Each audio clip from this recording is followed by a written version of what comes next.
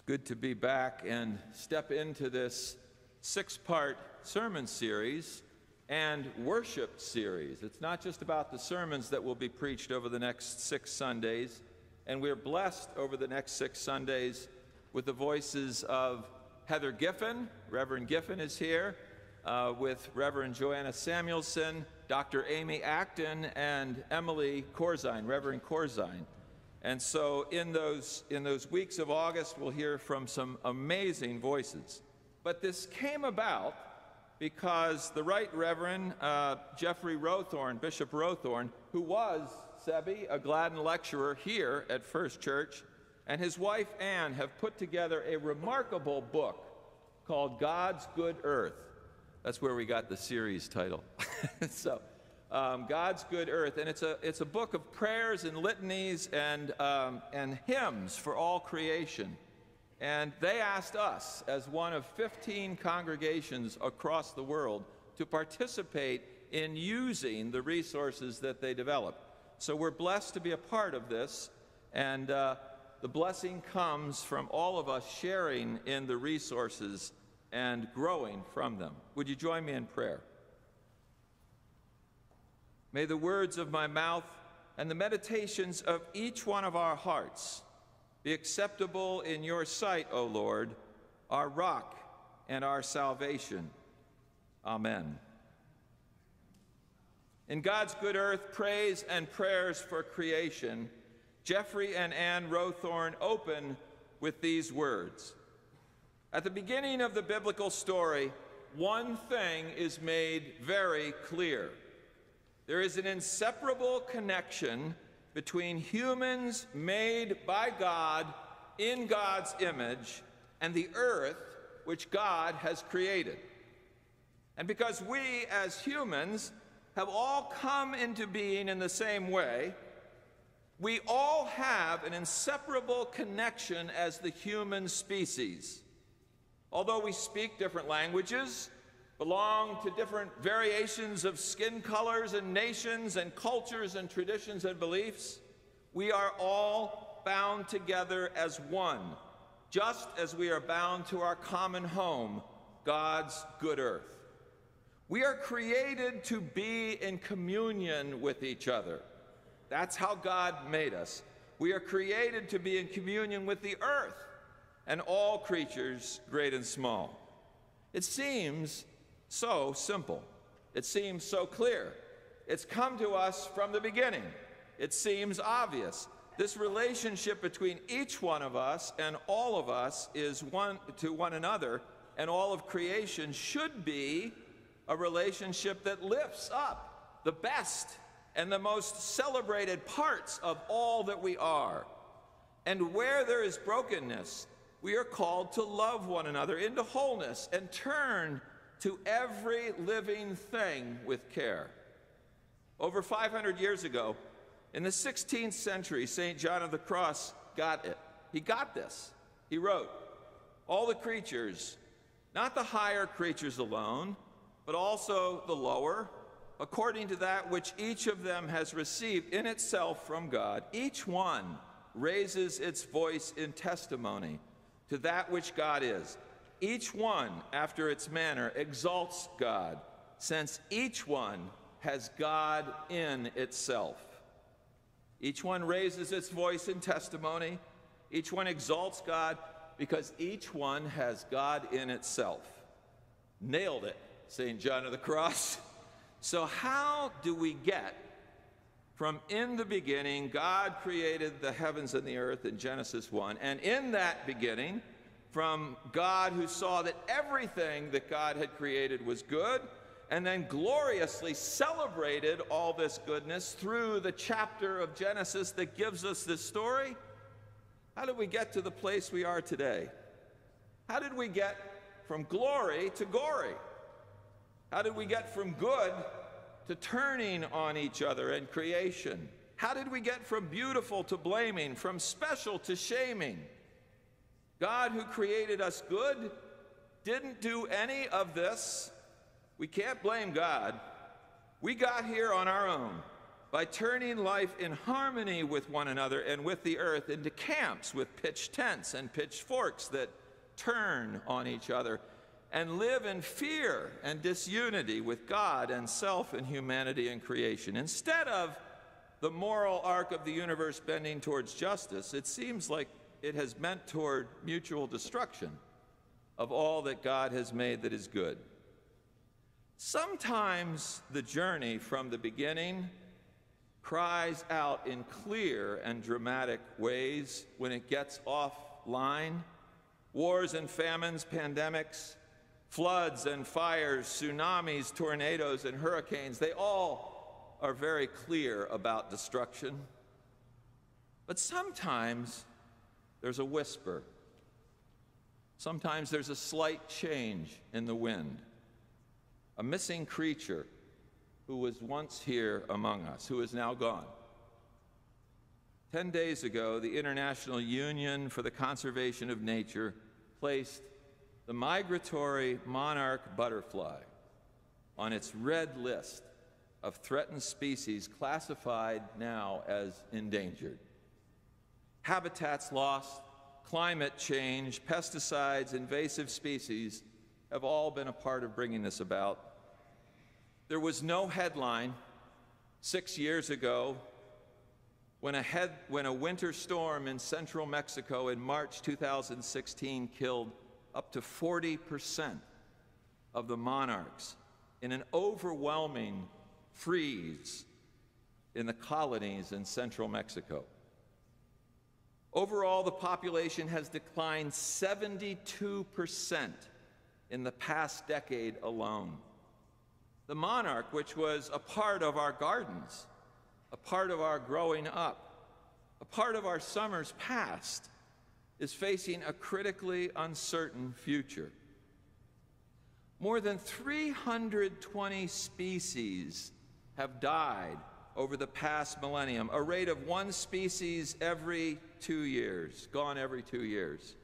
The endangered list estimates that 32% of the world's populations across all species and ecosystems are dwindling.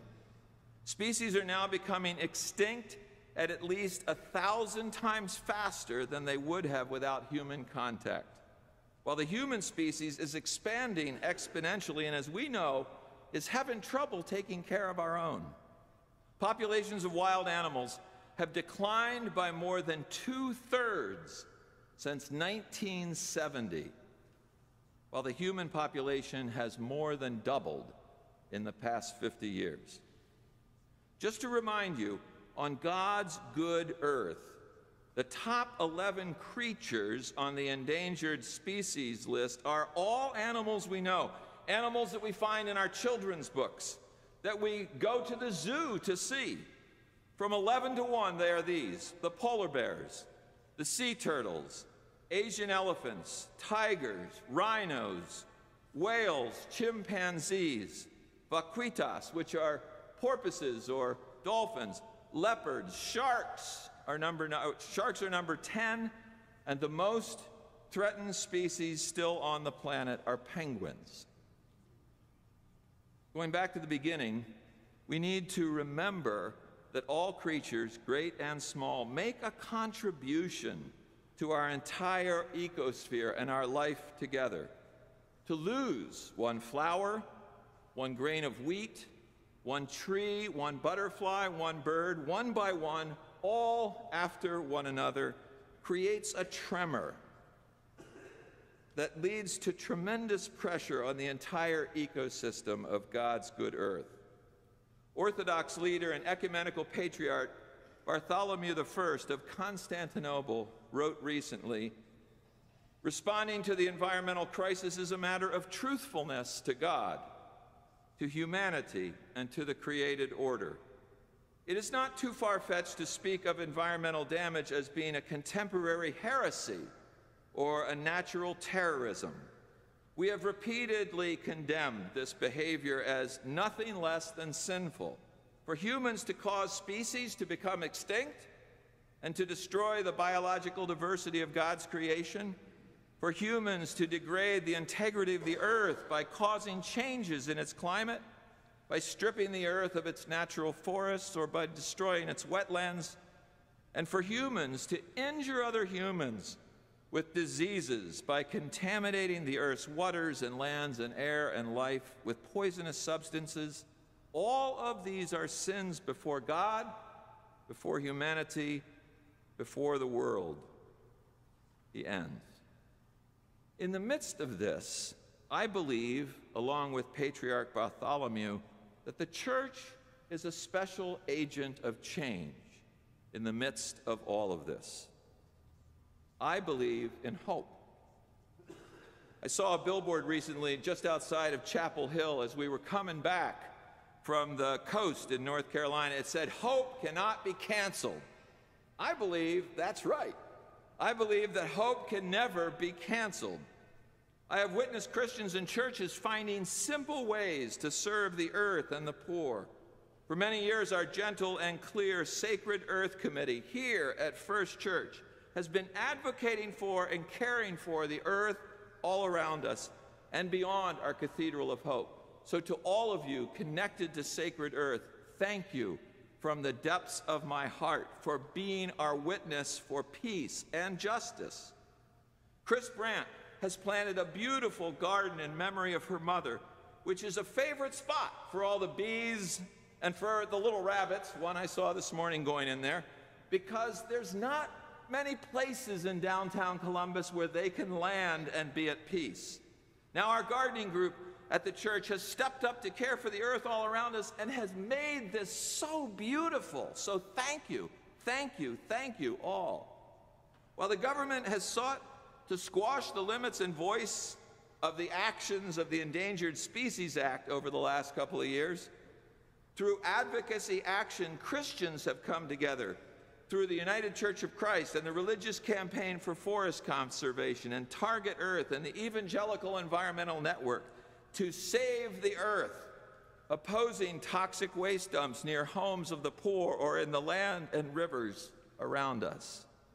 And through protection, I've been inspired by the Quakers in Costa Rica, who have bought acres and acres of the rainforest and preserved it, now making some of the largest rainforests in the world. And the Eden Conservancy Project, which has gone into Belize and done the same, saving thousands of acres of rainforest.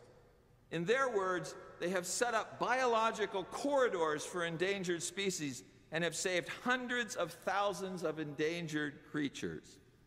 And coming down to each one of us, we can all evaluate ourselves and our personal consumption and personal action choices day by day, so that each of us can care for one another and God's good earth more fully. That's how we can be part of turning this around, by looking inward and saying, this is something I can do. Today and every day, we as people of faith can pray and act. We can become more informed and more responsive. A number of years ago, I preached a sermon in which I was trying to give some practical ideas of what somebody could do for environmental action. And I mentioned that in order to cut down the water flow, you could put a brick in your toilet. It was just an idea, it's just part of a sermon. That Sunday afternoon, I got a call from one of the kids in the church, and she said, "Reverend Tim, I've looked around our house, we don't have any bricks here." And I said, "I'll be right over." So I took a brick over from our backyard and gave it to her. A couple hours later, she called and she said, "Reverend Tim, I need a couple more bricks. We had more than one toilet." And so I hurried back over, and by the way, I mean, it's been a couple years, but I think I never mentioned it to Susan, so if you could let me get home first and say something to her, I'd rather tell her myself. See, there are simple things that we can do to reduce, reuse, and recycle. There are things that we can do to live and work in this world more cooperatively. We can cut down on consumption, and we can reuse rather than throw things away. And these are things that many of you do all the time. We can recycle everything possible. We can volunteer for cleanups in our community or organize some ourselves, educate ourselves and others. And in terms of conserving water, I want us to think about this a lot. The earth is 75% water, but only 33% of it is fresh water. And wait till you hear this. Only 1.2% of the fresh water on the planet can be used for drinking. since most of the fresh water is locked up in glaciers and in ice caps and in permafrost or buried deep below the earth. So we have to really watch everything we use with the water and save essentially. Choose sustainable products over throwaway products. Again, use less plastic, use recycled shopping bags, use long-lasting light bulbs. All of these things we know, but we don't always practice. All of these things add up. And while we can do these things, one of the best things we could do is plant more trees and not cut down the ones that are there. While all of these things are clear and practical, we also know it's going to take more than that to turn this around, right? It's going to take a massive dedication to alternative energy sources and more. While in Europe and the Middle East this summer, we saw wind turbines in the desert and built-in water in the Mediterranean Sea. They actually had turbines in the water. Solar fields throughout Bavaria and in Jordan. There's nothing like the use of solar power in a barren desert in the middle of Jordan. In Costa Rica years ago, Susan and I saw how growing coffee beans in their natural rainforest can happen effectively and well. When we talk about fair trade coffee, that's where it's coming from. It's coming from plantations that are doing this effectively and well. We also saw stripped land that was cleared off so that coffee could be grown there. And when we walked those miles through the coffee plantation, it was like being in a rainforest and harvesting coffee in the midst of that. One practice destroyed the earth and habitats. One practice sustained the earth and habitats. We can make choices about which coffee we buy. So, here at First Church, we have Dawn George, who's shown us time and time again how we can buy fair trade coffee. This is not a sales pitch, but we have it being sold here because we believe in this. It will take our investments in ingenuity, all of them, to turn this around. And we have some of the greatest minds and committed spirits in this effort right here in our church. I mentioned the Sacred Earth Committee. In addition, we have Greg Bazell and Sam Spoffworth, Catherine Hope Cunningham, and again, Dawn, and so many others in our congregation who are not just practicers or thinkers about this, but are warriors, protectors, and givers for the earth through all that they do to dedicate their lives to saving God's good earth. They live and breathe hope every day. Thank you very much. Presented over 500 years ago with the question, what would you do if Jesus came back to earth tomorrow? German theologian and great Protestant reformer Martin Luther answered, I would plant a tree. There's something wonderfully pure and hopeful in those words. He understood that tending and caring for God's good earth was a high act of spiritual worship, maybe the highest act of all. It was an act of faith. It was an act of love. To hurt the earth is to hurt the poor and hurt those that we say we love. Conversely, every time we save a section of the rainforest or clean up a creek and river near us, recycle another bottle or put solar power on our homes or places of work, or say no to frivolous purchases or put a brick in a toilet tank, we are saving God's creation and caring for God's good earth. In the beginning, God created. We are far, far from the beginning now, but we don't want to be too close to the end. God is counting on us now and for years to come to be that creative force in care for God's good earth. And when we do, God will most certainly echo some of the first words that God ever gave us in the book of Genesis. This is good. This is good. Amen.